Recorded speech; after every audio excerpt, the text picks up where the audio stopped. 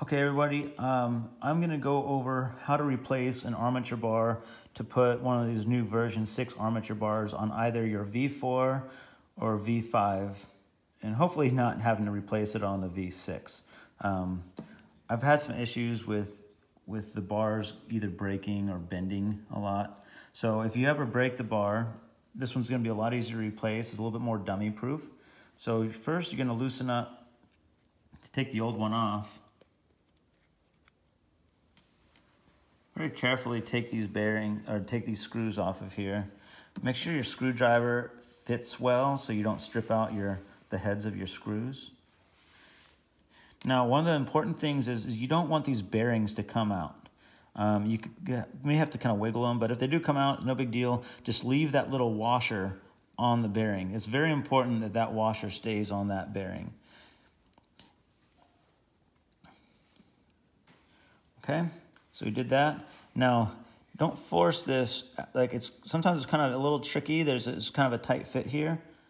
So just very gently, just don't force it. It's kind of easy to jerk this thing out and twist your spring or scratch up, bend your springs up. These springs here on the frame. So if you notice how I just kind of gently just kind of moved it out, so I didn't twist anything up. When you replace your springs on your old machine to put them on the new armature bar, it's important that this little backer spring, this what I'm calling the backer spring is this spring right here. It's this little short one. And it's just a support spring. And I started bending, just putting a little tiny bend. You can see I put a little bend right there on the spring, and that's just going to prevent it from making a stress point and defeating the purpose of having a support spring. So make sure that when you replace these springs that you put that little bend going outwards.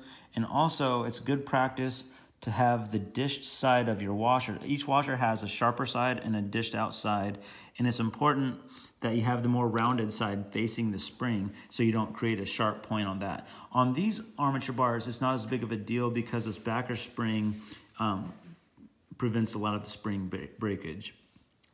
Now here's the compression spring underneath. You don't want to lose that either. So putting it on again, I like to put the compression spring on the actual armature bar, and I'm just going to gently put it in and just make sure your compression spring is lined up. And it's just, like I said, it's a really tight fit, especially if it's a powder coated frame, because sometimes the powder gets in the way. So I got that in there. I didn't have to force it. Don't be silly with trying to force anything. Now, pop your bearings back in, making sure you have the little shim washer on them.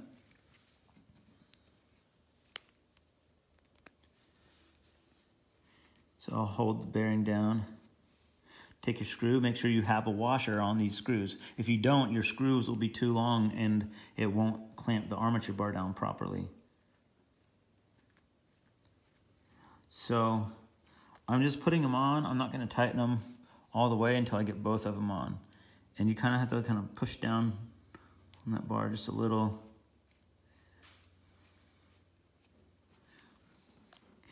As far as tightening, you don't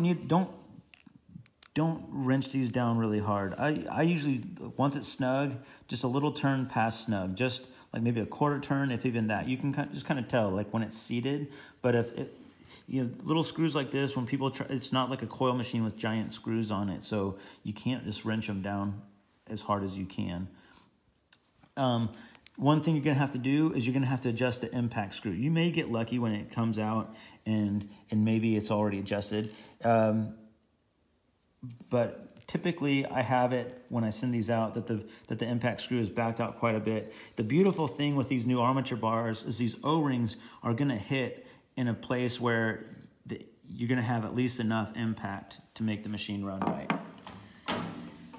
And you've probably already seen the tuning videos for this, but I'm just gonna go over that one more time. I'm not gonna go through the detail of setting it up or nothing. But you will need to tune the machine.